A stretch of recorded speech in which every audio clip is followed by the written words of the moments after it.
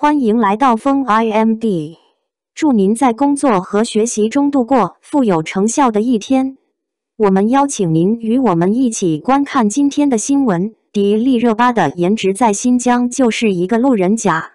看到她和族人的合照，网友不敢信了。迪丽热巴是大家很喜欢的女明星，在娱乐圈的人气一直都是很高的，不然也不会成为金鹰女神。她的颜值很惊艳，深邃的五官总是能够在大家的心目中留下深刻的印象。一直以来，她基本上出演的都是古装造型的作品，和她本身的形象有着很大的关系。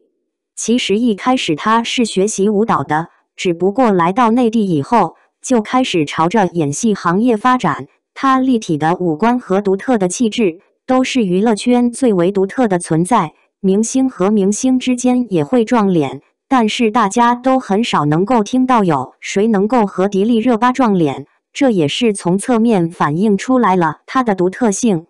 在《三生三世》这部作品里，她所饰演的白凤九就很到位，将一个天真无邪的小狐狸，通过表情和细节的呈现，完全彰显出来了人物的内心活动。当时在吐槽大会这档综艺里，著名的编剧汪海林还说他的演技不好。这一次他用白凤九这个角色，完全证明了自己。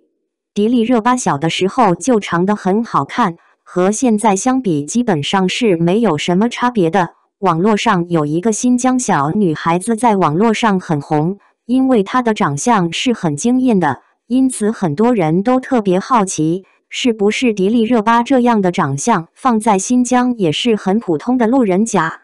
当看到她和族人的合照，网友被惊艳到了，她确实是长得很好看，不过旁边的人颜值也是丝毫不低的，但是在气质上始终缺少了一点感觉。毕竟新疆人的长相就是比较具有异域之美的，所以迪丽热巴加上特别的气质，即便是在人群当中依然是很出众的。这样的颜值也真的是很真实了，你怎么看呢？感谢您收看此视频，